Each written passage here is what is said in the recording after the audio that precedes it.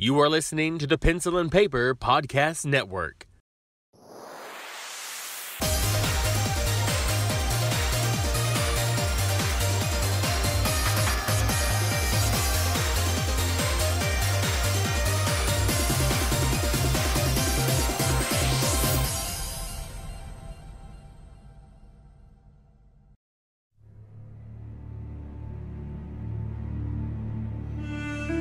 Beyond their false paradise. Something's coming! Was a beautiful and cruel world. Oh, that's the pen Norman left us. Uh-huh. We'll use it and let Mr. Minerva be our guide. And a deep forest hiding a secret. This way. Krona did say there were other humans in the outside world. Hold on! We don't know you! Funny, I didn't know demons went around saving humans. You are demons, right? You and the big guy here? Demons. Long time since I've been called that. Emma! Open up again! It's over. Give up. Where are the others? You said you made food. Did you? You guys are too late. They're dead. I'm the only one left. What's wrong with these two? They look pale. You escaped from that farm. You've had a rough journey. This world is out to kill them, but they refuse to give up. I swear I'll live to protect our family. You might have to kill to protect someone, your family, or yourself. I didn't think freedom could be so wonderful and so terrifying. The Promised Neverland, Season 2.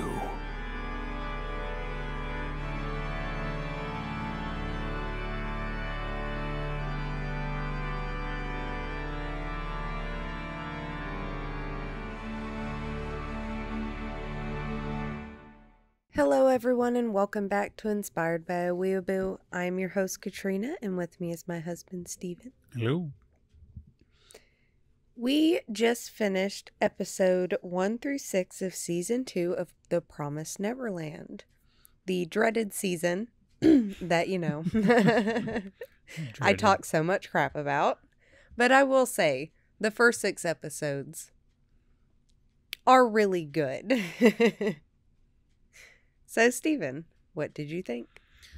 Well, that's what I was going to start with because I have yet to understand what the problem is. Mm-hmm. Now, I tried to do a little research without going too deep because I don't want to know what happens. Mm-hmm.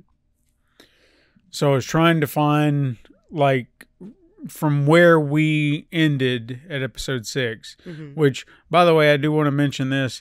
I did find out that the next episode will be stretched ever so slightly. Mm-hmm. Ever so slightly, because I think there is an extra episode within this season. So it's not just 12, I think it's 13.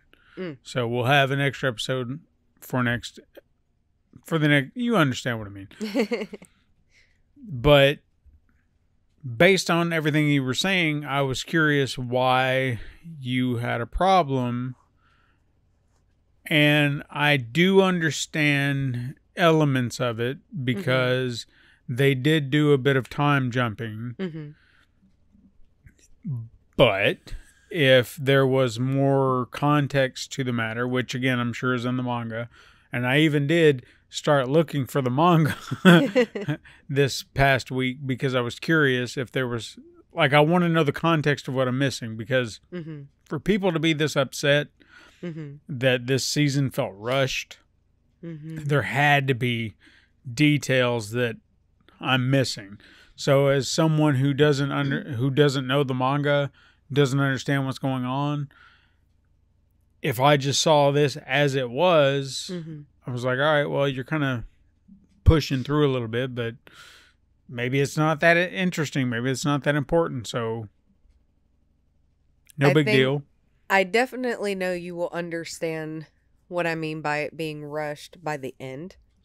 Okay. 100%. Because I know from what I talked with my sister about it.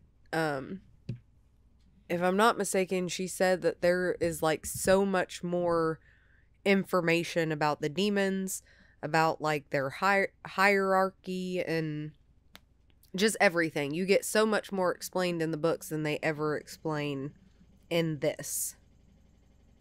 So, and there's like one episode in particular where it was just kind of a what the fuck happened. Like, I had to have Kimberly explain it to me because it's like we went from this thing and then all of a sudden we're jumping over here into this thing and then it's like it's ending.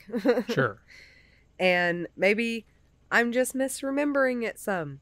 I'm not sure, but I'm definitely excited to watch the rest of them to give it a re-evaluation. But I just remember being very, like, confused as to how everything played out because there's so much more information that we don't ever get and so much goes unexplained. Like, that was one of the details that I remember reading when it came to the bunker situation, where they were in the bunker, because I even took note when they got there, I think it was 2046, and then when they started showing them working through the, like, trying to set up everything, trying to get started and working and everything, you saw them working on a calendar, and it said 2047, and I was like, when the fuck did we make this year jump? Because it was, unless you're paying attention, you would have never noticed. But I noticed the date on the calendar said 2047, and I was like, I'm sure we were in 2046 when we started. Yeah. So we just took a massive jump for a year, and we don't even know where that jump came. And that's the messed up part, is because that's before they even do the actual time jump, because they state once they get to the ruins of that temple, they make the comment that they've been gone for a year. And it's up to that point that they've been gone for a year, and they had been outside of the bunker for like, I think like 6 months or something like that, running and all that kind of shit. So I don't know if it was like a misprint or if that's one of those things that just never got explained, because we know that, which we find out in these episodes, that they are not in the human Earth. Well, that's what I was even going to mention, is because when, like I said, when I was looking all this stuff up, someone had mentioned in, like, I think it was a Reddit thread or something like that, where they said, I don't like what they're doing here because they rushed through all this bunker stuff. So that made me think, oh, so there's a lot more to this. Apparently, stuff that happened in the bunker. And that made me kind of worry that whatever context there is in the bunker, like whatever happened in the bunker, can inform a lot of what's going on later on. But I have to understand what's actually happening down there, because what we saw was just them living their best life until... See, not just that. Because there was that one scene where the younger kids are searching the rooms and everything, and then they find that one room where it's got bunk beds, and all across the wall it's writing help, help, help, and all these like distressing ass messages, and they never fucking explain it. Okay, see, that's some details I would like to know. So why even throw that in there if you're not going to explain it? Exactly, because when I first saw that, I was like, oh my God, this bunker is a trap. Like, they know this is where the children are going, and they're going to trap them there. Or I think my other hypothesis was that, like, kids escaped and they got stuck there and they couldn't find a way out, or they were too scared to get out, and then they were just going to find, like, their dead fucking bodies somewhere. But you don't.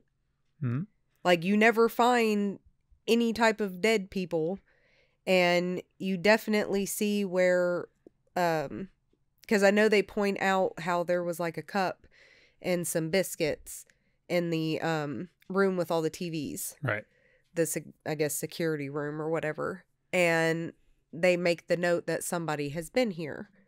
Well, was it that person who we are assuming was Mr. Minerva? Sure. Is he the one that wrote all that all over the wall? But then when you find out a little more about Mr. Minerva and the fact that he was, working with the demons, but trying to help these children, and that he's been dead for however fucking long, then it doesn't make sense that it was him. Sure. So then you're thinking, like, well, did he have children down here? Is this where they first started those experiments that you hear about later when you get to see a certain someone? And it doesn't make any sense in regards to we never see the people who are hunting them, the demons, and even their minions, which are humans. Yes.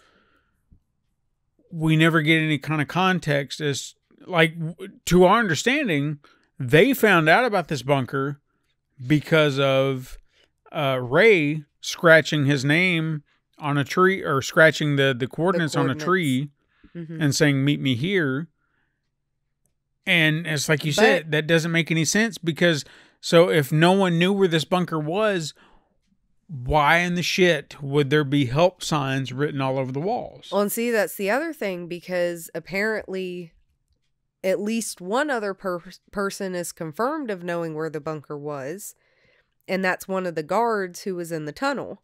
That's true. Because as the kids were running, the one little boy was like, "How did you find both of our exits?" And he was like, "Where do you think I grew up?" or some shit like that. And you're kind of like, oh, wait a second. So were you one of the children who escaped, and then all of a sudden you turn and now you're fucking hunting other children? Sure. Or was this like an entire fucking training facility for humans? Like, you never get that shit explained. Man, it really does kind of pose a lot of questions, because I mean, even where we are right now, like, I have not seen the last half of this, but based on what we see, if certain of these questions are not explained, then I'm in the dark. Like, why even put it in there? Exactly. Because especially that scene, I didn't even know that, and I actually forgot about it. But if that never comes up again, then why even show it? Because that raised a huge red flag. The moment you see it, you're like, oh shit. Yeah. And the like, kids never even tell the other children. Like, the young ones never tell the older ones, "Hey, we found this creepy ass room with a bunch of writing on the wall that, is very distressing. It looks like a murder room." Like somebody was locked in there for forever. Yeah. And so it raised a lot of questions. So I was kind of hoping we would get some answers, and from the sounds of things, again, from what like I you remember, said, you do not get any answers as far as more about that bunker. Sure. So we'll kind of break down what we've seen thus far, and we'll get around to it, because I know we're kind of bouncing. Also, if this episode is filled with gaps and lip smacks and all these things, it's because I had very limited time to edit. So just bear with me. We'll try our best not to go as much as we can, but I can't guarantee you shit. Yeah. You'll hear my vape, but that's okay. All these things, but we're trying this. So as we ended the last episode, we see all the kids getting away. But of course, the forest in which they're running in is filled with demons. And I will admit this, when this started, and you see that big demon chasing them, I was like, oh, okay. I didn't know how to contextualize that. By the end of just these 6 episodes, we got some contextualization to understand why that demon was big and massive and just some brainless creature just stomping through the forest. And I was so glad to understand that, because I was getting very confused, because when we had more demons who were more strategic, I guess, and smart. More human. Yeah, that's a better way to put it. We're coming after the kids. You saw the ones that were kind of standing upright, had weapons and clothes and whatnot. But then you also had ones that were kind of animal-like. Yeah, like dogs or horses. Very, very dog-like with a few horses, but there were a few more dogs, I guess, than horses. Yeah. And that confused me because it was like, all right, so... Because they can also talk. Yeah, they could very, very much talk and communicate what was going on in the situation. So that confused me even further because I was like, so what are these things? You know, because they take so many different shapes and sizes. It got really confusing, but they did explain it, and I'm so glad they did because I was really getting confused. But as they run away, they are, like we said, they kind of get confronted by the people that are hunting them, or the demons that are hunting them, and it's like a hunting party with spears and dogs and what have you. And eventually, they try to split up the kids. And Ray tries to get them to follow him, and that way allows the rest of them to get away. And as I mentioned, he scrawls some shit on a tree, but as he does that, he starts to run, and he gets kind of cornered until he is then whisked away on horseback by who we would assume would have been human, but winds up being a demon. And he is apparently a demon who follows a certain, what would you say, religious followings or religious teachings. The other demons still have like a religious aspect, but these two particular demons, I think their religion or whatever that they talk to the children about is just... They're like the only two. Sure. But you don't really... I don't ever think you meet another demon that acts that way. But they explain how they have kind of a religious belief that humans are not to be consumed. So they don't want to do that. We'll explain more about that as it goes on because it's not as clear-cut and dry as that. Yes. But... that was kind of how they explained it. And it was, I can't remember his name. Do you remember his name right offhand? I do not. I was going to say, there are two of them. There is a male demon and a female demon. And the female demon looks like a child. But if I remember correctly, she definitely is not a child. Sanju and Mijuka. Yeah. Mujika is the one I could remember because I felt like her name... sounded very much like something I've been learning here lately, but Sanju is the one I couldn't remember. But he's the one who kind of rode in like a white knight and saved Ray. And you can kind of see where the other demons were a little like rattled by it, like what the shit, you know. But they didn't kind of focus on it too much. And Sanju brings them to his little hideout underground. Well, brings Ray to his little hideout. And then they eventually meet up with Mujika, right? Well, Mujika, as the other children are running with Emma starts getting very fatigued because she, lopped her freaking ear off. Sure. So she's had blood loss. She's been trying to, she literally had to pick up one of the little Jemima, wasn't that her name? Yep. Had to pick up her and run with her. And, which I think is awesome because that's one of the things that, Krona pointed out in the episode where they were playing tag when Emma was running with the kids and she's like, running with smaller children, talking about how it's, heroic or whatever. She's like, but you're going to wear yourself out and it makes yourself slower and all this kind of stuff. And by God, Emma proved her ass wrong because she grabs that child and she hauls ass. She does. I give it to Emma. She's freaking amazing. She's an amazing character. Anyway, it basically catches up with her and she passes out. So while Dawn and Gilda, while they're kind of panicking for a second, you see, good Lord. Mujika, thank you. You see Mujika kind of standing in this little field that's, lit up. And she's like, come this way. And obviously it just looks like a girl standing there, like a human girl standing there. And that's how the rest of the kids get there, is because they follow Mujika. But Emma is still passed out when Ray regains consciousness, and they are in like this little cave system, and he kind of walks off looking, you know, to see where he's at, and he comes across Emma. And of course, once Emma wakes up, they go off to find the other children, and that's where they actually meet both Mujika and Sanju.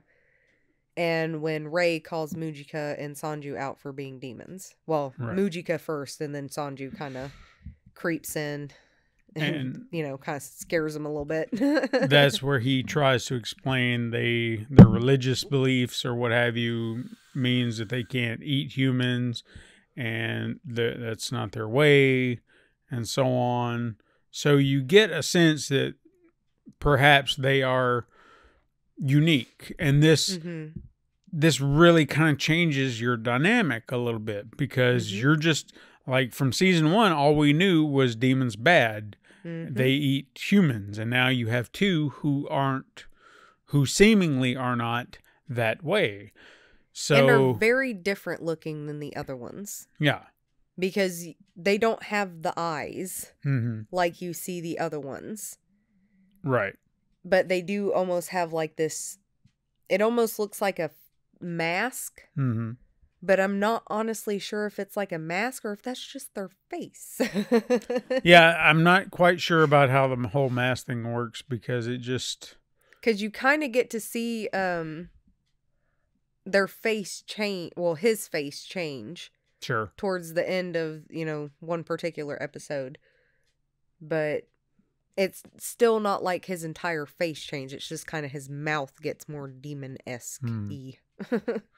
But Ray and Emma sit down with Sanju to discuss everything, try and understand what's going on. Yep. And Sanju breaks it down, because they're like, hey, this is, you know, we found these clues and we found all this. So this has only been going on for 30 years, right? And he's like, oh, no. No. Clearly, children, you have no idea what's going on. This has been going on for 1,000 years. And you're like, yep. What? 1,000? Yep. And yeah, I'll agree. I was like, what? So, because we only had... And that's just the first bombshell. Yeah, that was contextualized based on the information that we had. So he just broke that barrier. No. It's been 1,000 years. We've been here. There's been a whole war going on. And then not only that, but eventually there was an agreement, if you will, between the demons and the humans, where demons live over here, humans live over there, but demons need humans to live, so we're gonna use some over here, and we're gonna breed them so we can feed them, but the rest of you are fine. You know, you can live over here peacefully, fine. You ain't got to worry about nothing, but we're still going to farm humans over here. But that's the thing. It was a deal between the humans and the demons. The humans volunteered to leave some of their people behind to be bred and eaten. And it's fucked up. It's really fucked up, especially when you find out more about the demons and how their entire bodily functions work.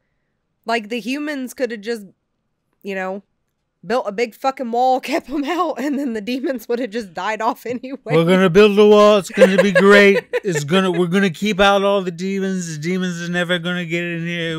It's gonna be fantastic. It's gonna be fantastic. You just have no idea how great this wall is gonna be.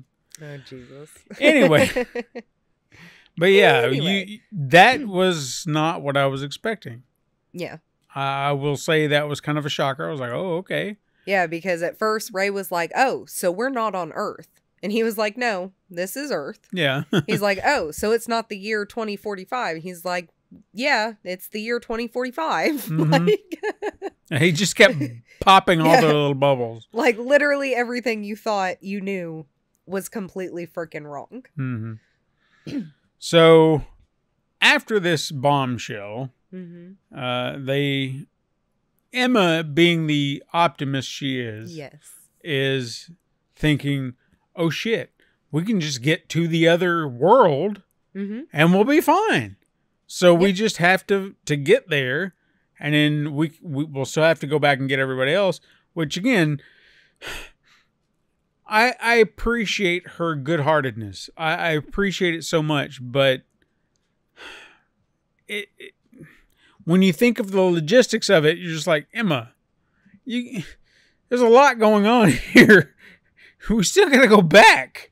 Especially considering, I'm pretty sure she said that they left with 15 of the older children. So there's still like 20-something of the children there because there was an original number of 37. Yeah. So you still have 20-something children to rescue from your house on top of the other 5 houses that probably have 30-plus children ranging from, let's say at least 10 down to infancy. Yeah. And that's not even including where these babies are born and the nursery type system that the demons would have set up before these babies ever even come to live at the houses. Sure. Because it's like by the time the babies come to live at the houses, they're at least, I would say at least 6 months old. They're not newborns. No, absolutely not. But at least 6 months old, closer to a year, if anything. Mm-hmm. But you never really get to see many interactions with the babies other than, like, I think 2 scenes, really. Yeah. But you're talking about 15 adolescent children trying to rescue upwards of 100 other children. Yeah, that don't even know these kids or the demons exist. Because that's the other part of it, too. They're still hell-bent on rescuing all of the fucking children from all the fucking farms, and they only knew about the few. They only knew about the 5 farms that were connected to theirs, not the fact that there are literally like hundreds of others. Yeah, and that's the other thing that he laid out is like, no, there are so many, and now I don't remember if they showed the map there, like they were. Because I felt like when they were discussing it, they showed kind of how the world was split. But it didn't seem like a fair split. It almost seemed like the humans got kind of like this sliver off to the side on the east, and then the demons got the rest of the west. I think it was that sliver off to the side wasn't so much to show like how it was split. That's where he was saying there was like an outpost where somebody could help them, because that's where the gate would be, or at least closer to there. Now, did they learn about that out? Yeah, they learned about that outpost in the bunker, because they were looking on a map and they were just like, here we are, and then here's where he wants us to go, and they're just like, my God, that's just so far. Yeah. And you're just looking at it like, yeah, that is kind of a trek, but they were just like, no, we'll manage it, we'll figure it out, we'll get there. And that's when I think it's after they talked to him that they realize like that's where the gate would have to be to go to the human side, or at least somewhere close to there would have to be where the gate is to go to the human side. So now their plan is to get there, check it out, make sure they can get across, then go back and get all the fucking kids and get all the way back over there. And it's so long. There's so much. Like, it's not with just like driving a car. Children. Yes, with all these children. That's the biggest thing, because they don't have any mode of transportation. You don't see any mode of transportation outside of the demon horse. Yeah, they're like, I've not Sanju, seen. Is that what you said his name was? Yeah, Sanju. Sanju, outside of the horse that Sanju rides. But even later on, when we kind of see like the city, we don't see cars. We don't see any kind of mode of transportation. And this is 2045. We should see vehicles of some sort. But see, that's the other thing, because even though it's 2045, like, the clothing, the technology is all at least from what, the 40s, 50s? Seems like it. So it makes you wonder, because the way that they make it seem and the way that Sanju made it seem to the kids is, even if you get there, what if the humans don't let you come? Sure. Because they have a standing agreement with the demons. So they're basing this whole thing off of human empathy, even though humans are the ones that made this deal. Because Sanju even tells them when they were fighting, the demons ate the humans. And then it was, well, the humans started fighting back and started killing the demons to the point where they almost killed them off. So they struck up a deal. Hey, we'll let you live. Just give us some of your people so we can breed them, and we'll just leave you and all the rest of the humanity alone. And that makes you wonder how that deal went down. Like, who got sacrificed, and were they willing participants? Because I cannot imagine a fucking human being that would have been like, I'll go. Well, you yourself probably wouldn't be eaten, but you would have to live knowing that every single person from your bloodline would be eaten. Yeah, fuck that. All of your children, your grandchildren, great-grandchildren, so on and so forth. Now, if I knew that my bloodline was terrible, which, some of them are, but I still don't know if I could willingly be a participant in that choice. Like, it makes you wonder if it was almost like, and no offense to Australia, but their original origins were a prison colony. So it kind of makes you wonder if it was like that. They just took the worst of them and sent them. But then you also have to wonder, how many did they leave behind? Because eventually you would think if they left, say, 100 of them behind, there's only so many combinations before you start hitting some type of inbreeding, whether it's third, fifth, whatever cousins, you're still going to be crossing those over. But how many farms do we have, and how many crossbreeds can we do?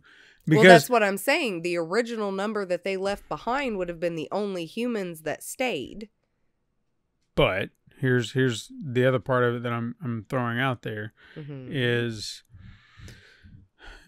we, like, from the female perspective, we see the women become mothers, as it were. Yes, if they are chosen, if they're selected. So where are the men?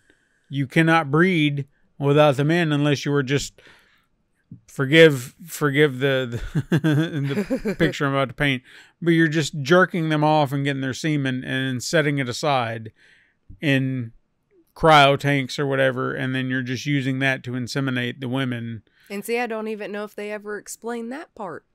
Because that's a crucial detail. Yeah. Like, how do they get these women pregnant? Because we know of at least, well, no, we know of several human men, because all of the ones that attacked the bunker seem to be men. And then we know that Dr. Minerva was a man. And then we know his assistant is the one that gave Krona the pin. Why are you always trying to make her up? I don't know. But dropped the pin so she would find it and everything else. Right. So, which came in very handy, by the way. Yes, and there are other men when you later find out about the experiments and the children that had to undergo those experiments. So we know there are human men, but they seem to be working specifically with the demons. So at that point, you're kind of like, well, what are the criteria for you to become something like that and not get eaten? Because all we've seen is a way out for women. Yeah. Or, well, for girls. But even then, not all of those girls fucking become mothers. And so do they just get eaten? You feel like they have to be very selective about that because you can't consume them all because you need breeders. Exactly. But if every mother then is the only one that's breeding with them, where are all the other kids coming from? Yeah. Because again, based on the information we have, using Isabella as a case point, or even Krona for that matter, they both had a child. Yep. They became a sister or a mother, and that's it. So if they're not breeding anymore, where are the other children coming from? Even if you have so many farms, you still only have one mother and say maybe one sister to assist, but you're still having to have children. So where are the other children coming from? Because they are going to end at some point. So like you said, is it who are siblings, who are not? Where's the incest coming in? We don't know. There's a lot of questions that this is raising, and I genuinely hope that should we ever get the chance to read the manga, some of this will kind of be put into context for us to understand, because right now, I didn't think about it until you really brought this up. But now that I'm putting it in context, it's like, Christ, yeah, there's a lot of questions that are being raised here. Well, yeah, because like I even sit there and thought, well, how I had made the comment about the boy that Isabella was, I don't want to say sweet on, because they're raised like siblings, but there's no denying that Emma and Norman, that especially Norman, has a love for Emma that I just feel like isn't sibling-esque. Well, I mean, think about it, okay? If you know from a genetic standpoint, this is not someone you're related to. Then I think a part of your brain shuts off and is like, I can be attracted to this person. I felt like if there was any semblance that they felt that they were related, I'm not saying that it never happens, but I'm just saying that I feel like if they knew they were related, it would probably stay a little as platonic as possible. But knowing that they're just like random kids that are just thrown together, despite being raised as siblings, it's not something you can really help. No, I know. And I'm not saying anything bad about it, but the boy that Isabella grew up with and taught her the song, I remember making the comment to you that I kind of wondered if he was related to Norman. Sure. Because even though he looks different, he has pink hair instead of white hair, and I'm pretty sure their eyes are different colors, but it's just his personality. Right. And like, yeah, I'm sure a lot of kids have the same type of personality in a way. It just, I don't know, it makes you wonder, like, who are these children's parents? Is Emma's mother an actual mother of another one of these plants? Because we know Ray is Isabella's son, but who's Ray's father? Does Isabella even know who's Ray's father is?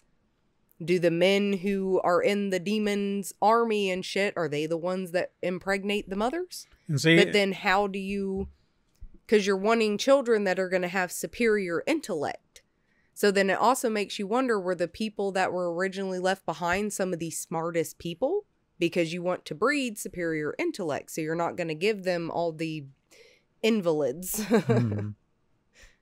It kind of makes me think, and I know you've not seen the movie, but I kind of want to show you the movie, but I feel like you'll be bored.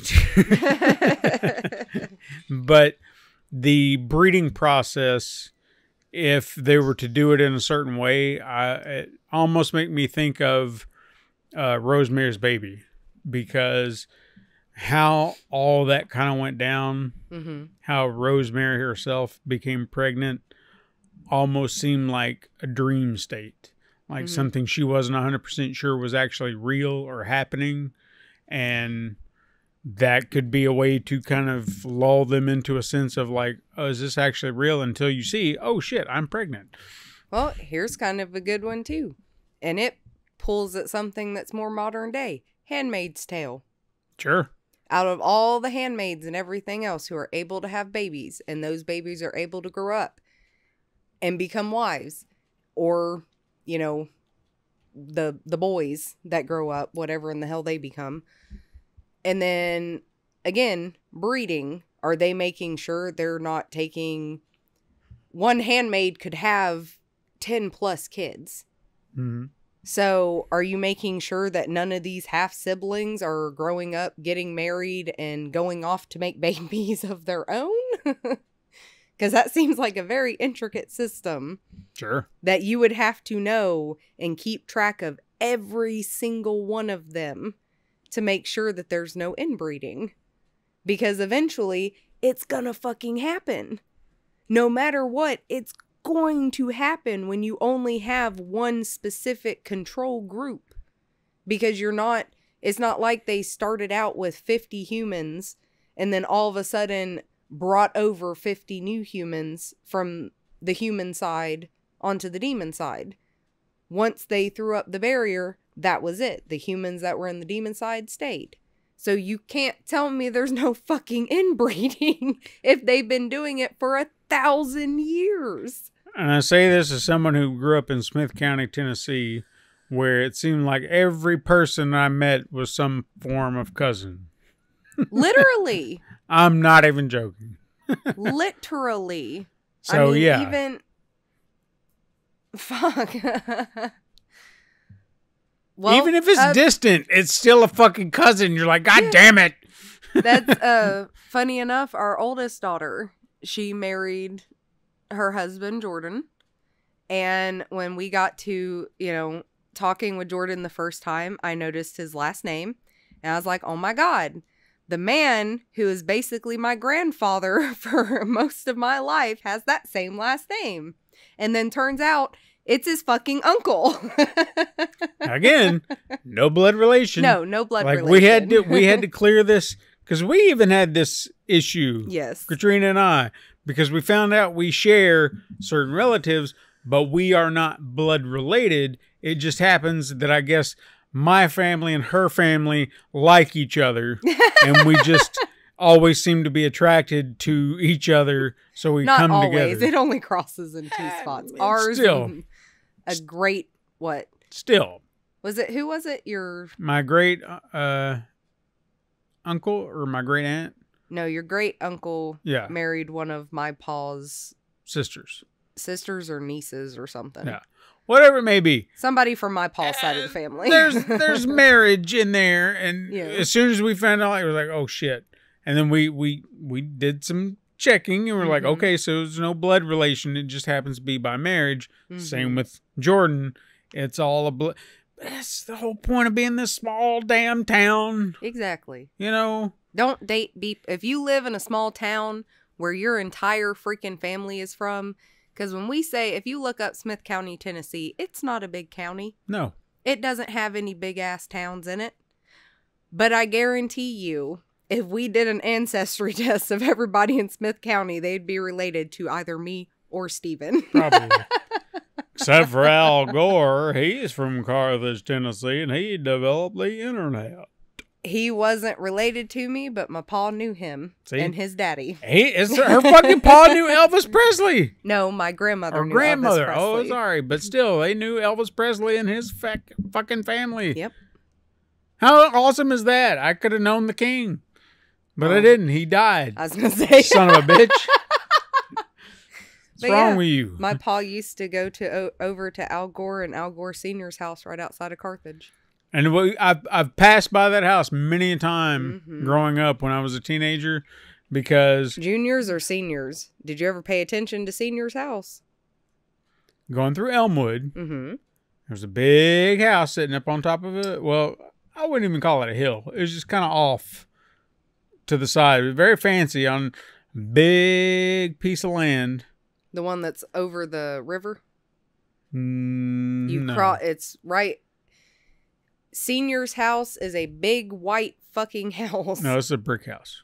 Oh no, that's Junior's. Yeah. Yeah. His house is the one that I passed very many times. Not to bring her up, but my ex-wife used to live in Elmwood, and I would always have to pass Al Gore Jr.'s house to get to her parents' house where she lived. Then you were also passing Senior's because as soon as you get over the bridge and you see Junior's, Senior's is behind you on the cliff, and it literally overlooks the river that you just passed over on that bridge, and it's a big ass white freaking house with big fucking windows. I may have. I don't remember. It's a gorgeous house. I didn't know it was his for the longest time until Dad had told me about it. I just knew about Junior's. I didn't pay attention. I always to knew anything about else. Junior's. Me and Paul stopped there several times. Anyway, we got. And off no, I topic. never got to meet Junior. No, we're just talking about the internet because I developed it because I'm Al Gore. Anyway, I don't do a very good Al Gore. So, kind of going back to the episode a little bit, one thing that I felt like it would be a very important part to the story, and maybe it is in context to the manga, but I don't feel like it really had much of an impact because it felt like it was going to, and maybe it does in the last half of the series, but still don't think so, is when Emma asks Sanju to take her out hunting. Because she was like, we're going to be out here. We're going to be having to do all this stuff. I have to learn how to hunt. I need to learn how to kill something because we can't live off of berries and grass and whatever the shit. So, and it wasn't just about that, too. She needed him to teach her how to kill, and specifically how to kill demons. And he knew that. Yeah, he kind of was I don't want to say wishy-washy. He was elegant about how he talked to her about it because I think he knew. He knew what she was trying to imply, but she was very insistent. It's like, no, I gotta hunt for them because we gotta have meat, we gotta have all this stuff. So I want to make sure that I know how to do it. And then he's like, all right, fine. So he takes her out into the woods, and I think it was some birds, wasn't it? Something like that. So he was aiming her, pointing her some birds, and says, all right, so, take a shot, see what you can do, trying to help her understand how to take an aim because they got bow and arrows now. And she takes her shot. She hits a bird and didn't kill it.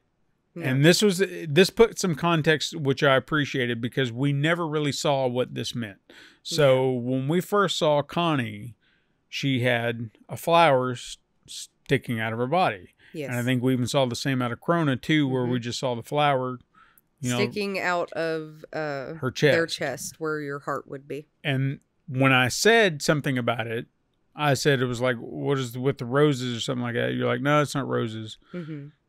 But again, I didn't know because they didn't contextualize anything. So here we see Sanju be like, take this plant, and he explains what it is. He said, just stick it in. He's like, I know it's going to be rough, but stick it in. And what it's going to do is it's going to absorb all the blood out of the body, and it's going to preserve the meat so it can last longer. And Emma understood it. Like you could see, she understood the need to do it. But when she did it, she had a reaction because she had to just jab it in.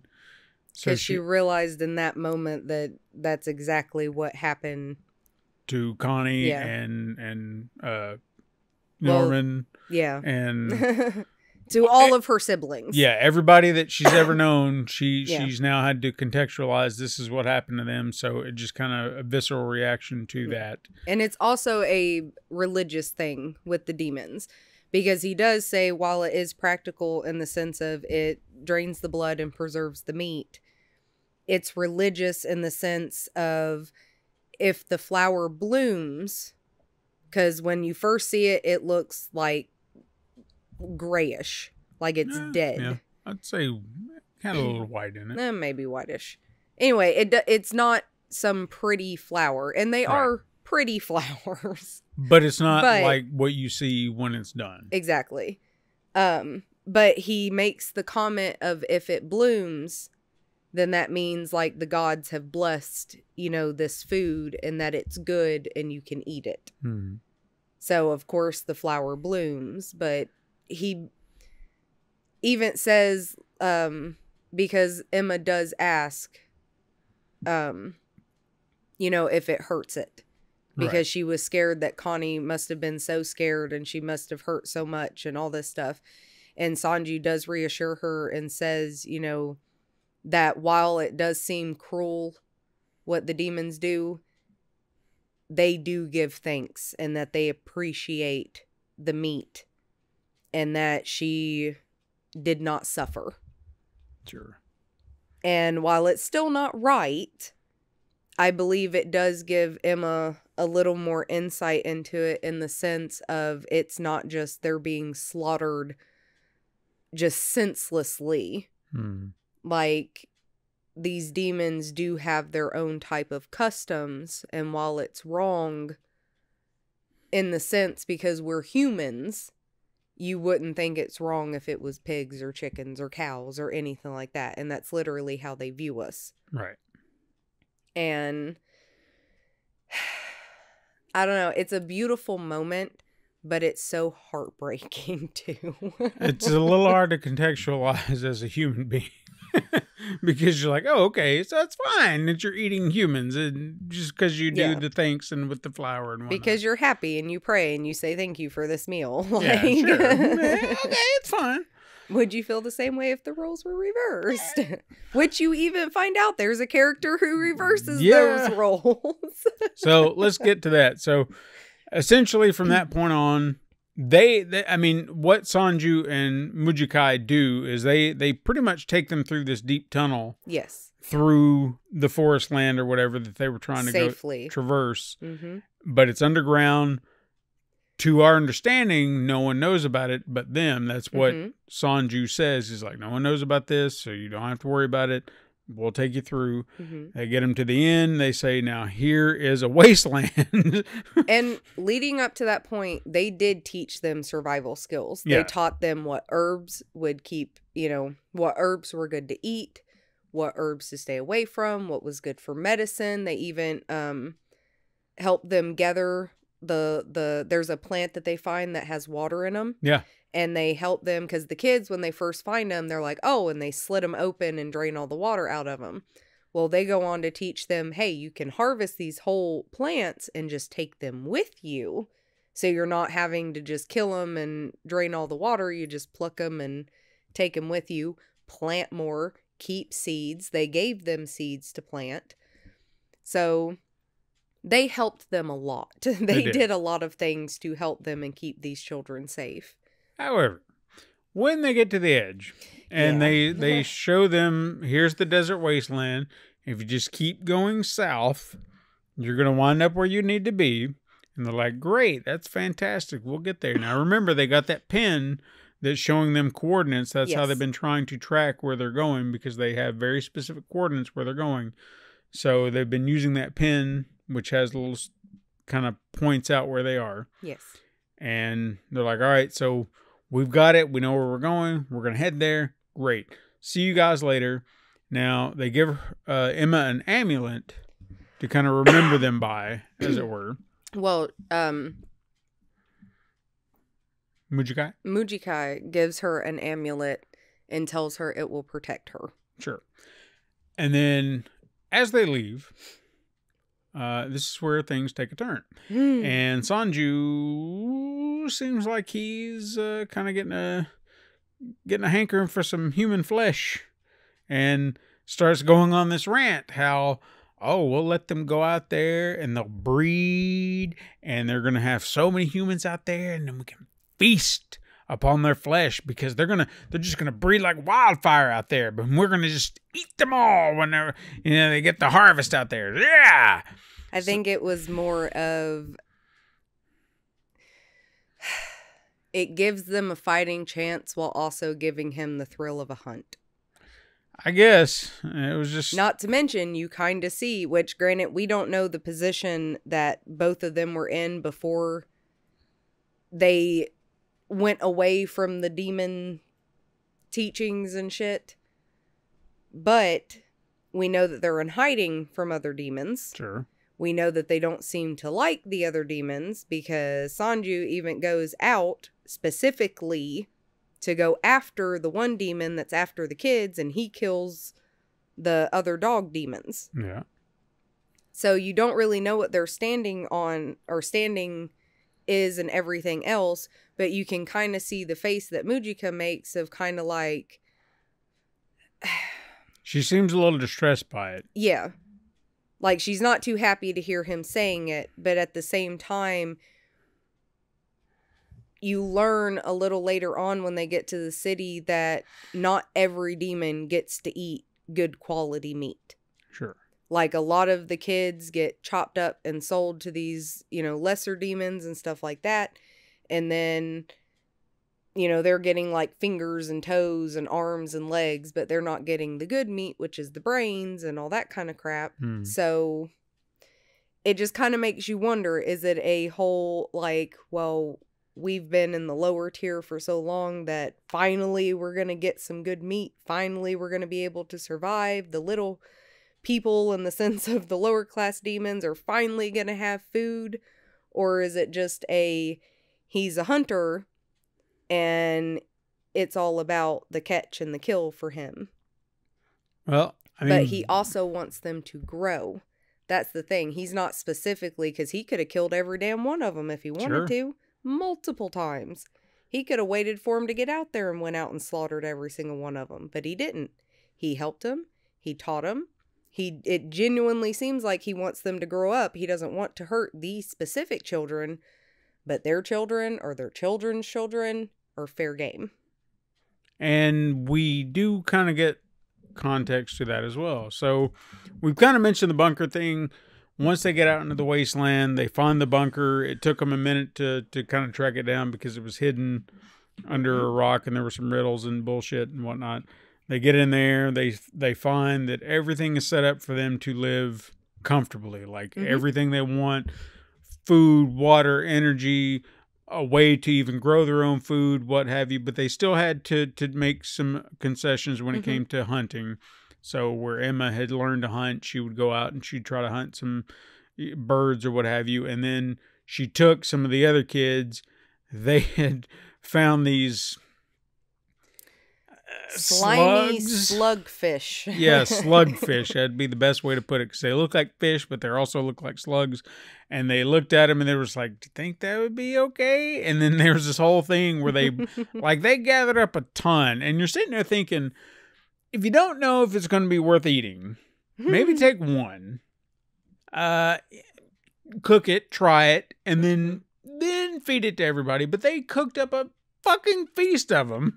And they were just like, should we eat it? Should we eat it? And it's like, what are you doing? Just at least try it first and then get on with it. But luckily, to our understanding, there was no negative.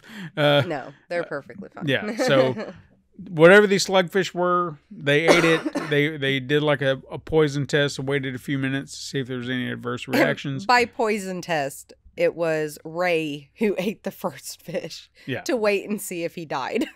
or had any kind of adverse reactions. Yeah. Luckily, there was none. And then the rest of everybody just starts eating them. So, and the beauty of that is that there seemed to be an abundance of these slugfish or whatever they called them just everywhere. So they were easy to find.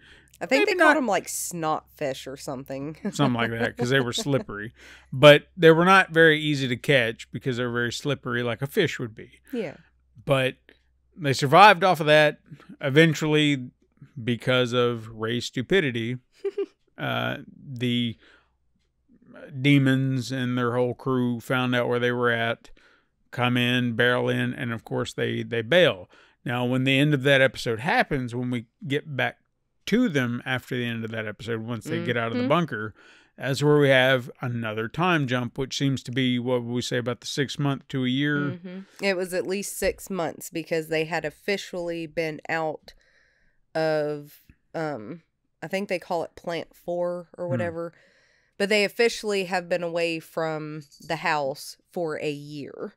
Yeah. And I think Emma makes the comment of, we've been doing this, for 6 months, and they still have some of their stockpile from when they were with the demons. Right. And even during, I don't know if this has happened within the last 3 episodes that we watched, because I feel like that was around, first 3 were them getting to the bunker and then getting chased out. I'm almost positive. Somewhere in all this, we get a snapshot of Isabella, where she's still locked up. Yeah, she's in prison. And it almost kind of seems like they're kind of giving her the guff, just being like, you screwed up. You shouldn't have done that. And we're going to have to take care of it. And then eventually a deal comes around where it seems like they want to try and mend some fences, but with some caveats. A big fucking caveat. Which, tell me that, because I can't remember the specifics of it. The head demon, which, I say the head demon, but he's just the demon we have seen with Grandmother and with Isabella, and was the one that was out in the woods. Right. He gives Isabella the option of dying. He presents her with one of the flowers and basically tells her, you can die or you can have this option, because it's been a year and this prime meat has just disappeared and they can't find it. So they tell Isabella if she doesn't want to die, does she think she could retrieve all 15 children? And Isabella says yes. And they tell her, well, if you retrieve all 15 children and bring them to us intact and undamaged, then we will let you go. And she's kind of like, let me go? What do you mean? And he's like, we will remove the device from your chest and you will be free. You can go to the human side. You can live out the rest of your days. Just bring us these children. And Isabella agrees. Yeah. Now, okay, so I wanted to clarify. It was the last 2 episodes we watched that were within that.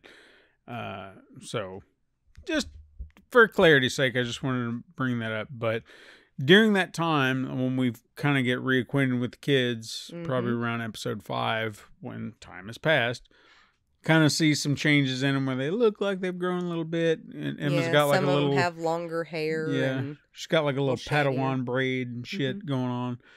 But we're also getting to see the demons and how they live.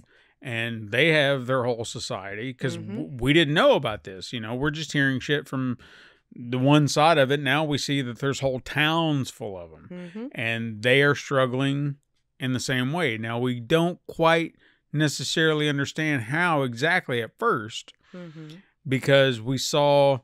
I remember there was like a family or something like that, and I didn't quite understand what was going on, but you saw like a child who was just, look, I don't even know how to describe it, just not normal looking. Well, I will say a lot of the demons don't look as pretty as Sanju. Right, but this one looked very sickly and just kind of bulbous, goopy. He is like a worm type I demon. guess. But yes, you see a family of 2 older brother demons and their 2 younger sibling demons. And there's a little boy and a little girl.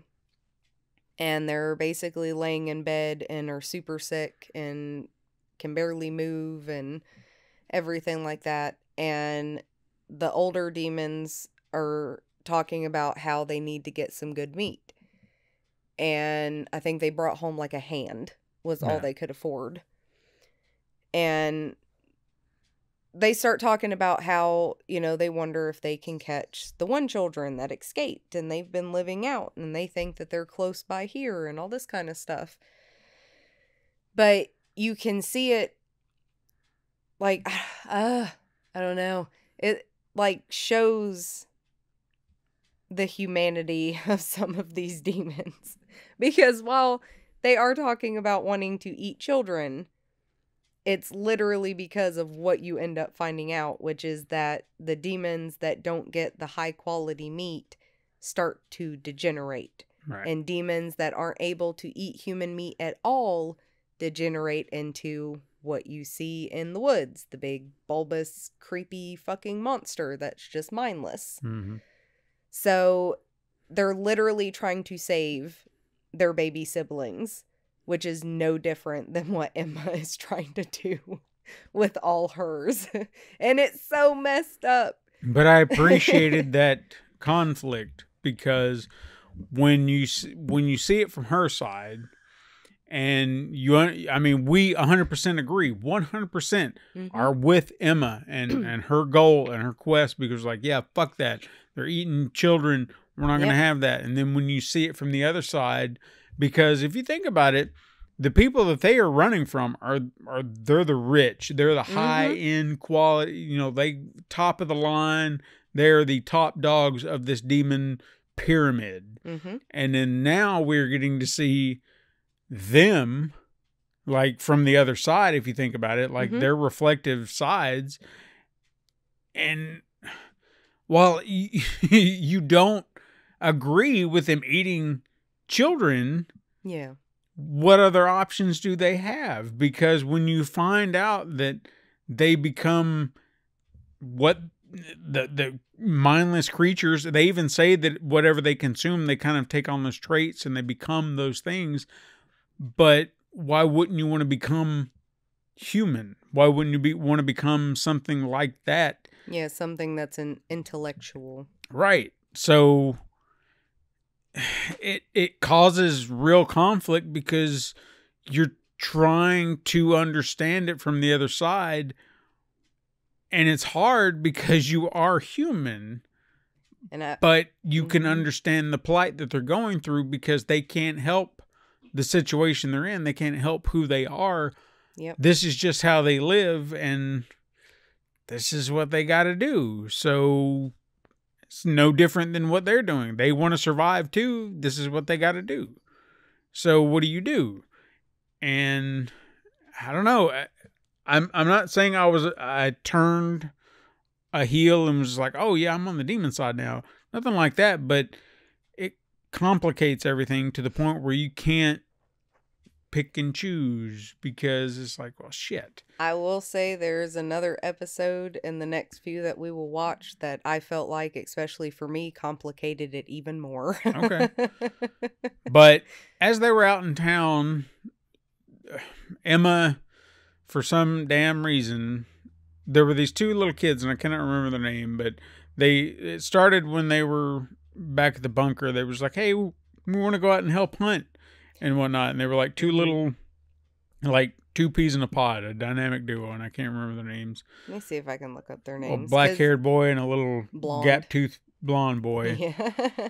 And, of course, he grew in his tooth when he got a little older. Well, but I will say, which you didn't touch on this, these children aren't just walking around the fucking demon town. No. Without disguises. Right. No, they had disguises. They had this whole situation where Emma and Ray had kind of, not only that it had masks, but they even had a way to mask their scent, because that was another thing that was very complicated about the whole thing, is that the demons could smell them. So they had to find a way to mask their scent so they could walk around freely. And they were essentially going around collecting what food they could secretly, so no one was actually paying attention to them, so they could bring it back to the other kids so they could feed them. And while they were out there one time, they took the two little boys who, again, I'll give them credit. They were the ones who came up with the snot fish. They are Lannan and... Is it Thoma? They showing pictures? Yes. I mean, you should be able to tell with his stupid little ass grin. That's the thing. It's the pictures from the anime. Well, that's what you should know it from. Not the anime, the manga. The second row. Kind of looks like him, yeah. Or I would say so, maybe. If that's not them, correct us. All right. Well, that's definitely Lannan. Definitely looks like the little blonde kid with the funky ass looking hair. Anyway, and these are the escapees, so it would have to be one of the two of them, or those two of them. Anyway, they're the ones that go with them. Yeah, they're the ones that discovered the snotfish, so I'll give them credit for that. But they wanted, like, the reason they even found them in the first place is because they begged to go hunting. And Emma was like, all right, fine, you can come, but don't be screwing with anything. And then now they started up again. It's like, oh, we want to go out and we want to help, and we can help carry more back, you know, because you need more help. And she was like, all right, fine, but don't mess with anything. Just, you know, got to stick with it. Got to keep this grass on you or whatever. Keep your mask in it, or your scent masked, and that's that. They go into town, they do fine for a little bit, and then they bump into two that we've been following, I think they were the ones that had the siblings and whatnot, right? The two demon brothers. Mm-hmm. And at first it was like, oh, okay, I'm sorry, you know. But yeah, they were very apologetic because they thought they were children. Right. But then they start getting that scent. And like, oh, what's that smell? And then it starts to become a chase because suddenly they realize, oh shit, these are children. Well, these are real children. Both of the boys take off, and that is one thing. And how Ray realized, good Lord, I cannot remember her name for the life of me. Emma or? No, the demon. Mojika? That she was a demon because of her feet. Ah, yeah. They have apish looking feet in the sense of how their toes lay. Sure. You kind of have like the 4 long toes and the 5th toe that's kind of brought back a little. But obviously very not human freaking feet. Yeah. And when the boys take off running, the demons look down, and because they're running and their little disguises are kind of pulling up because they're like long dress looking robes, you can see their shoes. And you can easily tell they are freaking human. So they pretty much run them into a corner. Yeah. And I was curious how this is going to play out. But damn if one of my thoughts that I knew was true came to fruition, because as they are caught down this alleyway, they are rescued by Norman. Yes. Who I knew. What did I say? If you don't see a body, they're not dead. And he was not dead. But it wasn't like he escaped or anything like that. No. He gets reunited with everybody, and then they kind of have their moments where like, oh my God, I can't believe you're alive. Oh my God. And then he brings them to his hideout, I guess it would be. And introduces him to... because he's not alone. Right. He introduces her or them to his new friends and explains that he was taken to a facility where they were trying to, I guess, try to figure out what makes a good human brain perfect thing, whatever. They basically wanted to scientifically breed intellectual people so that they had more smart children to eat. Right. But luckily him and his 3 compatriots got away. Because they have superpowers now. Superpowers. What are they? I don't know yet. We kind of saw the one girls, which is who we were gonna come back to. I do not remember their names. But sure there is one of the people in their party is a girl. And she is eating this giant, what looks like a massive turkey leg. Which is what I thought it was. Yep. And then you find out that, you know, because she's like, well, if they're going to eat us, I'm going to return the favor. And she eats demons. Barbara. Yeah. Barbara, Vincent, and Sislo. There we go. And they are all much older, by the way. Much older than Norman. If not very late teenagers, possibly whole-ass adults. I'm not 100% sure. I don't know if they ever actually say their ages, but they are definitely older. If anything, I would say they're probably in their late teens at most. Because they definitely have one up on Norman. Yeah. And I'd say at this point, how old was he when he left? He was about 12? Yeah, so he'd be about 15. Depending on when his... Because it's been at least 2 years based on the years that we saw. No. Yeah. Because when he left, it was close to 26 or 24 or 2046, and it was 2047. And then if 6 months passed, he's close to at least 15 by now, if not 15, depending on when his birthday was. Unless he was 14, 15, he's got to be there because at least 2 years have passed. He was 12 when he got shipped. and at least a year had passed from the time they escaped. Year and a half. Year and a half. I'm sticking with that. Based on the calendar in the bunker, it was a year and a half. But Because if the you calendar said was even right. no, bullshit. You don't show 2047 or 2046 or whatever the shit. No, it was 2047 because when they left, it was 2046. When they got to the bunker, it was 2047. They showed that calendar. Do not show an incorrect calendar and confuse people because it didn't say that. That's where I'm standing on that. It's been at least a year and a half to 2 years at that point. He's at least 14 to 15. I'm sticking with that. I mean, if you say so. I'm sticking with it. I But could be the wrong. demons in the town specifically say it has been a year since those children escaped the facility. Do you think they're still out Bullshit. there? Bullshit. Do not buy it. You're confusing everything with your stupid... Anyway, he gets back and Norman and Ray are sitting with the three new mentions that I just said, Vincent, Cicelo, and Barbara. No, Emma and Ray are sitting. That's what I said. With, Is that no, not you what I said said? Norman. Okay, well, Emma and Ray, that's what I meant, are sitting with him. That's when they're talking with him. That's when they see Emma eating a demon and Barbara. God damn it. There's a lot of names here. Barbara. They're coming to get you, Barbara. And she is eating the demon. And of course, they're freaked out by it. Now, when you listen to them talk, Barbara definitely has a chip on her shoulder. And she explains, if they're going to eat us, I'm going to eat them. And that's pretty much where she leaves it.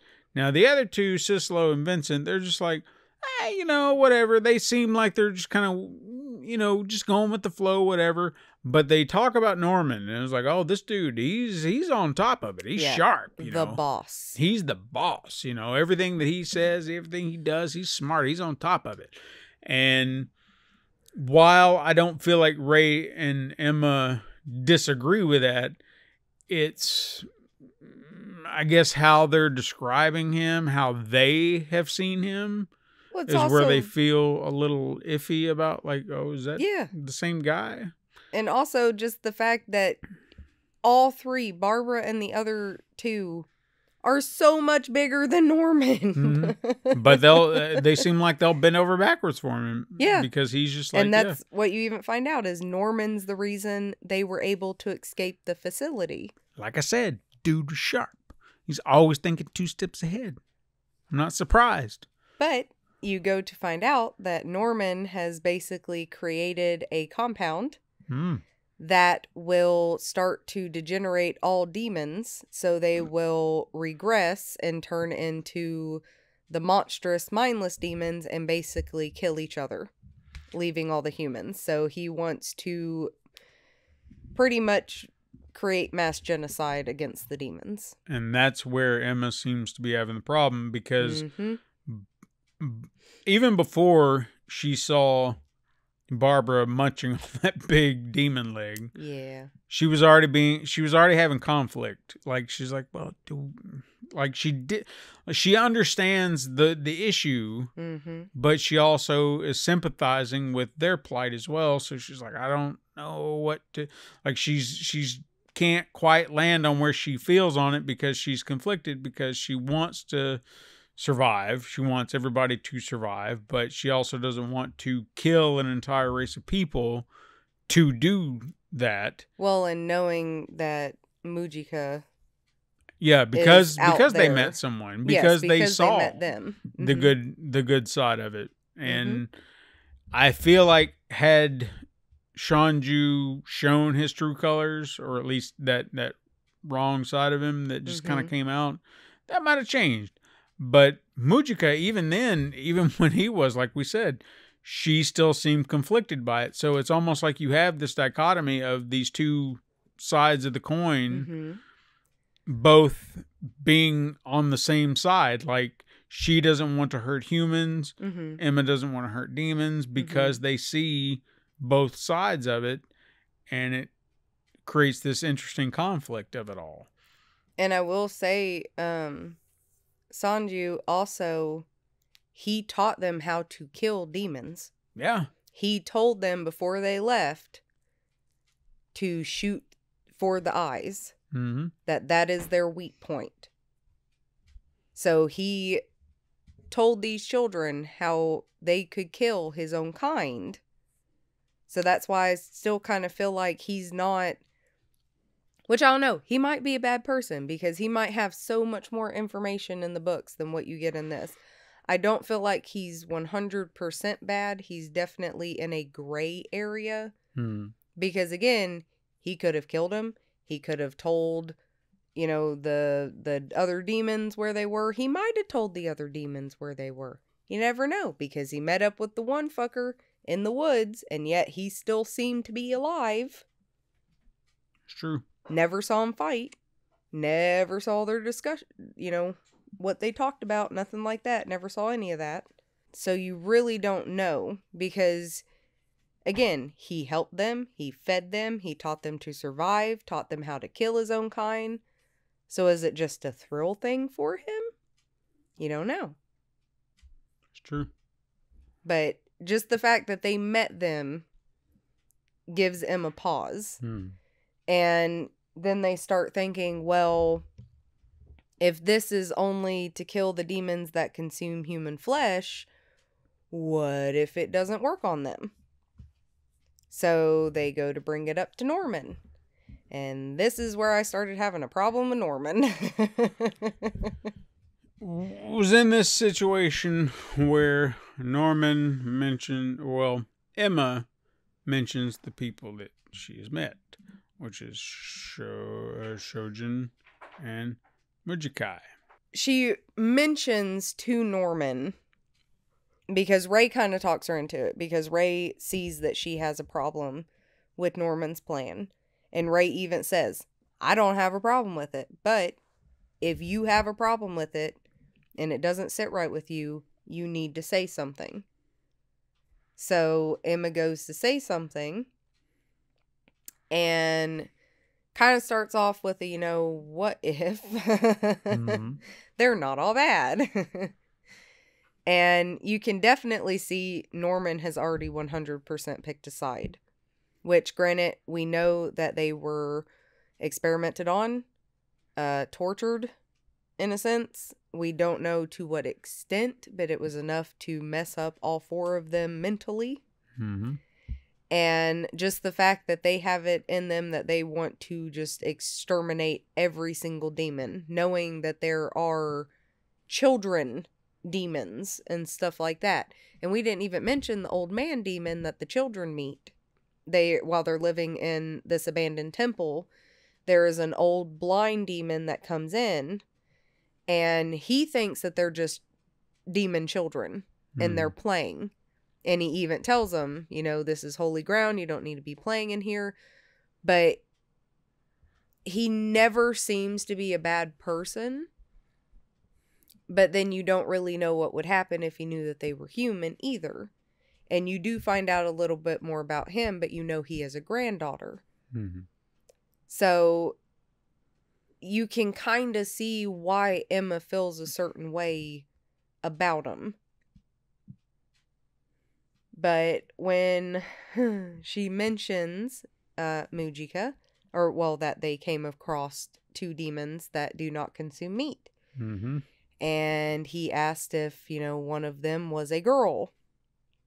And, you know, Emma's kind of like, oh, you know her. And Norman makes the comment of, I can't believe, you know, that vile girl is still alive. And that's kind of where they end it. That was the end of our 6 episodes. Perfect ending, if you think about it. It was one heck of a cliffhanger for you. Because I was like, what?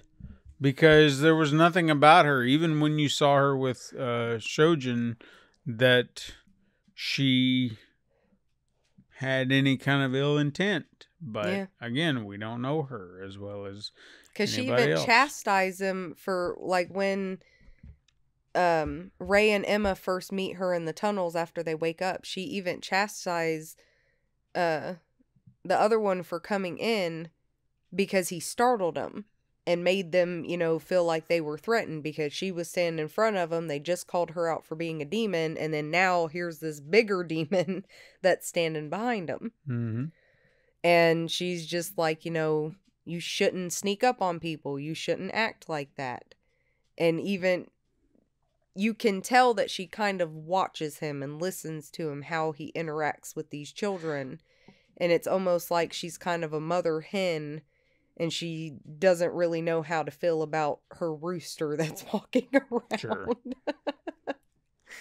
But you can also tell that they have some kind of a relationship and they've definitely been together for quite some time. Mm-hmm. But I don't know. This is definitely one of the reasons why I want to read the books, because I want to know so much more about these two specific demons. I mean, I'm with you there because I did get a little curious, and it's really hard to try and research something when you haven't finished it all. Yeah, because you don't want shit spoiled for you. And I'm afraid a piece of it has been, but I don't want to say anything because I don't know. It was just a picture. Mm-hmm. I don't have anything to contextualize it with, but it was a picture, and I was like, oh, okay.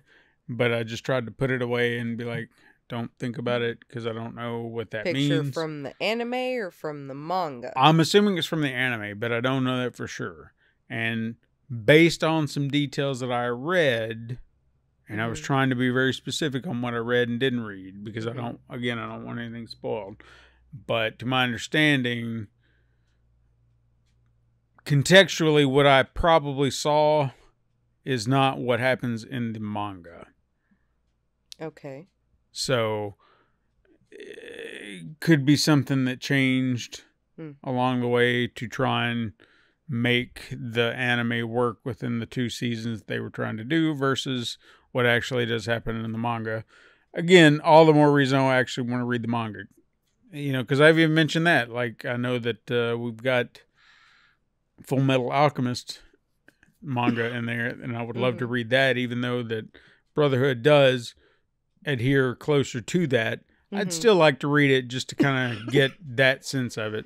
Same with this. If this is deviating so much or cutting out large chunks, because the one comment I remember reading is they just seemed so fucking pissed that whole bunker thing was condensed to essentially 2 episodes or something of that nature. It was like, there's so much here that they took away. Like, he was so devastated, and he didn't go into details, but he made it seem like there was so much that was just wiped clean. And again, he just may have been a passionate fan that maybe it was one little detail, but he's blowing it up into something bigger. But I don't know. And it is disappointing that if there was an entire, like something that could have been an entire season in that bunker. Yeah. And made a lot of context and a lot of details and a lot of growth for these characters that was just cut out, I'd have been pissed too. Yeah. I mean, shit. I'll even use The Walking Dead as a great example. While I appreciate that they tried to tweak some things in that show, when certain things did not happen a certain way, it would kind of irk me a little bit because it was like, God damn it.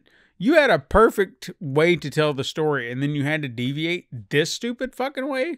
What are you doing? And again, I understand TV, comics, not the same, but there were just certain things that's why I stopped watching it, because it was like, well, I know how it ends. How it ends the way I want it to end. The way that it actually ends is so much better than anything they could possibly come up with in the show now, because they have deviated so freaking far from it. Sure. Unless they literally take that last scene from the comics, or that, you know, the last part of the comics. They can't. And make it about his sister. That's the only fucking way it'd work. Still don't think that could work, because now they've got I don't think either, because she didn't know everything from the beginning to the end like Carl did. Yeah. And I keep hearing that this new show that just came out is so awesome, but I don't have it in me anymore, you know? I just don't have a desire for it. I know that there's so many people out there who want to fucking watch that shit. More power to you. I have lost so much interest. I have seen the end of the story that I wanted to that I was following. Yeah. I read it.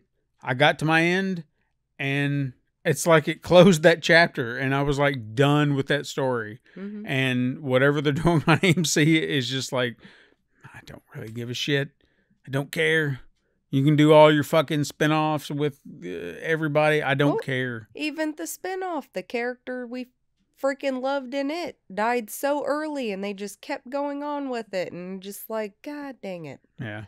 And they've got, what, 3 spinoffs now? They've got the one with Maggie and Negan. They got the Daryl one. And now they've got Rick and Michonne back in their own series. Again, all these characters were in the original series, and now you've spun... Well, except for Daryl. Excuse me. Yeah. And Carol died early on. Spoiler if you've never read the comics. Very fucking early on, by the way. Point being, they're doing all these spinoffs and all these different things with all these characters. And while it was fun for the time that we watched, I just don't have it in me to care anymore. No, they lost my love and support when they killed Jesus. It wasn't even that. It was just all of it. It was just too much. I mean, we were trying to follow Fear the Walking Dead, and what was it? Was there another one?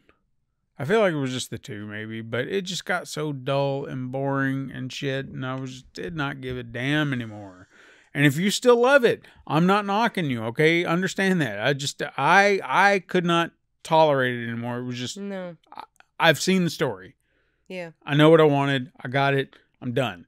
I can't deal with it anymore. No, they touched on a few cool stories in Fear the Walking Dead, but after that, it was just meh. Yeah, it just got so damn. Like the nuclear power plant was probably my favorite entire like little arc in that. But other than that, meh. They drug their feet. Yeah, for a lot, and so I can understand where this could be frustrating for someone who's read the material. Yeah. And then you're just like, you cut an entire arc out of this, like how they botched the prison in The Walking Dead, to use another comparison. So if the bunker was that, and they just said, we're not going to do that, and you just condensed it to 2 episodes, I'd have been pissed. Yeah. Because whatever that was, again, I don't know, but whatever it was, there's so much... Using The Walking Dead as an example, there was so much in that arc that just informed so much of the series going forward. Yeah. And you just said, nah, we're going to do this. So much that justified so much. In fact, Michonne's actions justified. In the show, not really so much. In fact, I'll even spoil this for you. Because I heard this. Do you know what they did in that first episode of the new Walking Dead spinoff with Rick? No. Take a guess. What was the one thing they didn't do in the original series that everyone was pissed about? Cut his hand off. Right on. And that's what they did. So now he doesn't have a hand. And it's like, but it's too late. Yeah. It doesn't matter now. The whole purpose of the governor was to do that, to show what an asshole he was. Yeah. And... now it's just, it doesn't matter. It doesn't matter to me anymore. When I read that, I laughed because it didn't matter to me anymore. But they're just like, look what we did. We cut his hand off. That's what you wanted. I was like, yeah, well, too late. Don't care. Yeah. Don't give a shit. And it's funny too, because in that same sense, when you go back to Glenn, when everybody thought he died under the dumpster and so many people were so angry about it for different reasons. Because you had people who were angry about it because they thought Glenn died. And then you had the fans who were angry about it because you were like, nah, that's not how he fucking dies. How dare you? And then when you find out he was alive, all the real fans were like, woohoo! And everybody else is like, woohoo! And then when he gets his head bashed in by Negan, all the real fans are woohoo! And everybody else is like, fuck this show! Fuck you! Actually had a conversation about that today. Where someone was like, I was traumatized by that. And I was like, yeah, I was too when I read the fucking comic. But you know what? I was excited to fucking see it. That's exactly what I said. I was like, look, I understand the dude was bad, but that was comic accurate and I was prepared. So I can understand where you were coming from. Yes. Because you were terrified because you didn't see that coming. I said, but I saw that coming and I was like, good. Yes. Like, that is one thing I will give the show. They were able to do certain scenes like that that made you like, yes, thank you. When Carl gets his freaking eye shot out, yes, thank you. Like, and that, I don't know. It's trying to understand where, if you're reading the comics, if you're reading any material like that that gets adapted into this, I do appreciate when there are minor deviations where it can kind of keep you on your toes, because a one-to-one comparison, you're just like, well, I read this and I know how it's going to play out. So while it's fun to actually see it work on screen, I can understand the desire to maybe have a little twist here and there to where you're just not watching what you've already read.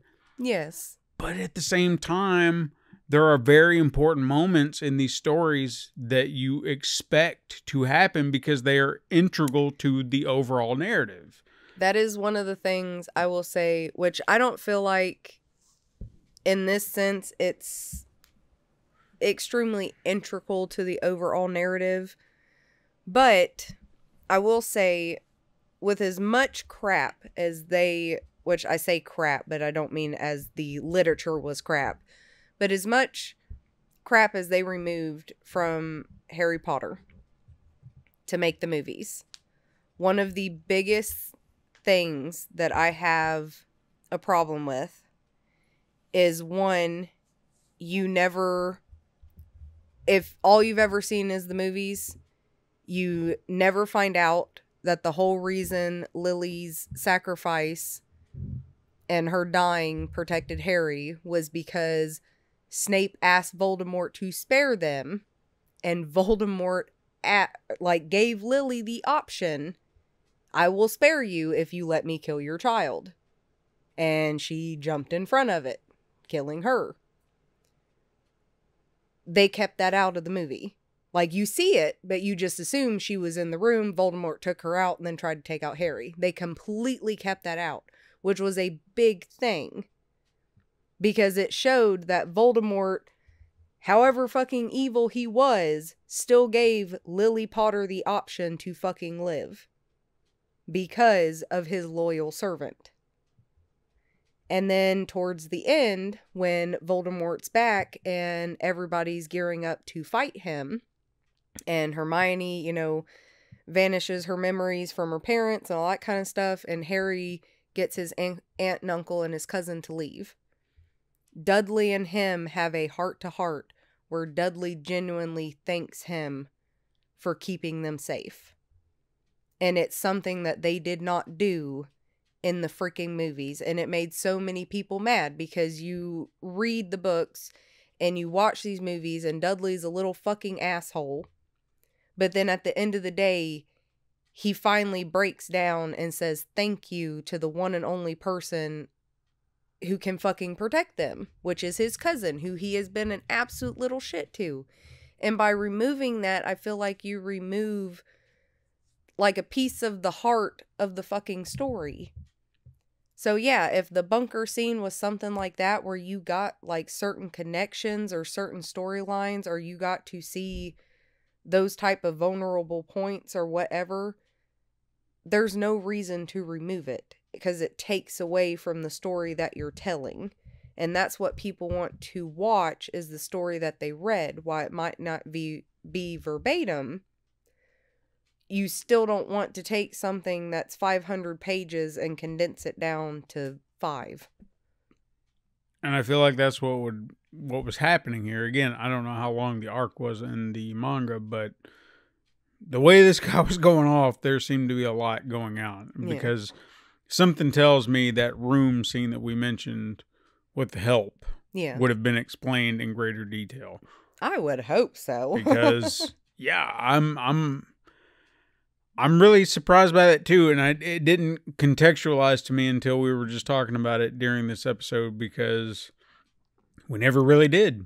It wasn't like we could have assumed that they just knew where this bunker was going to be, but then that doesn't explain the scene where they saw the coordinates. So they didn't know. So they found out. Therefore, what were they afraid of? Why were they scribbling help all over the wall? Was there something about the guy who sent them there to begin with?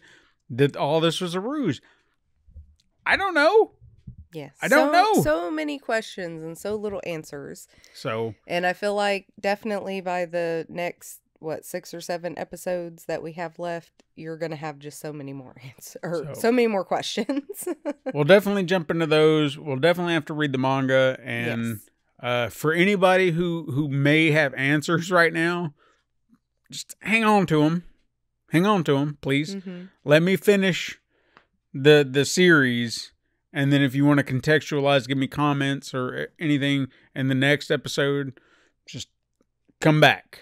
And just be like, hey, all right, here's everything that you need to know, because I'll still read it.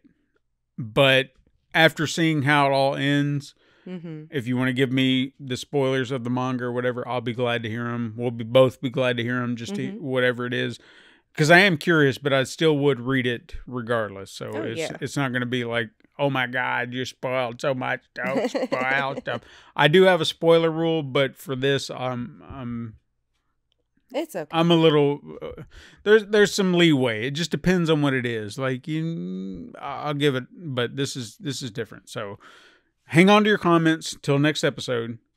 Let us finish. We will watch the next, I think, 7 episodes, because I think this one had an extra episode for the season. But we'll come back to it, and we'll talk about it, and we'll love to hear what you're saying, and we'll probably talk about your comments if you drop any. I know that one guy out there who liked to talk about Brotherhood, unless he only loved Brotherhood or whatever it was. No, he gave us a comment at the end of the Conqueror of Shambhala. That's what it was. Yeah. He didn't say anything for Brotherhood. Anyway, people are so pissed.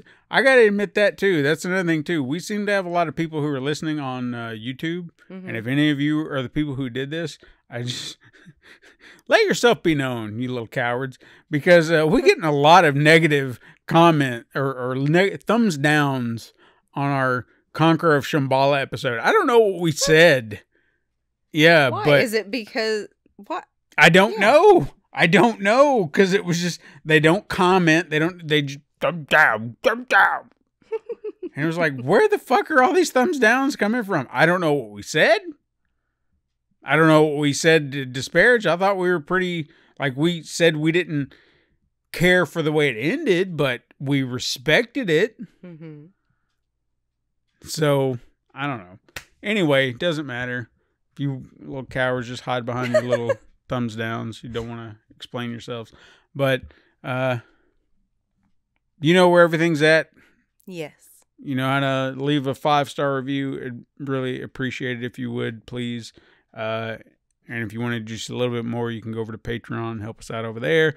And if we ever get a good flow going over on Patreon, maybe we could do a lot more extra content for you people. That's the kind of the purpose of it. And I'm trying, but you understand, I'm just one man. I can't do everything. So, go do that if you wish.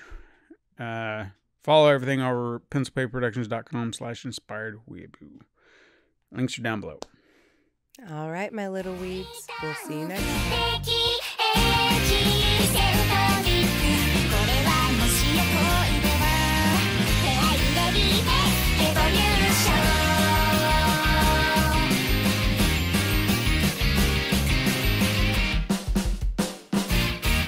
This has been a Pencil and Paper Podcast Network production.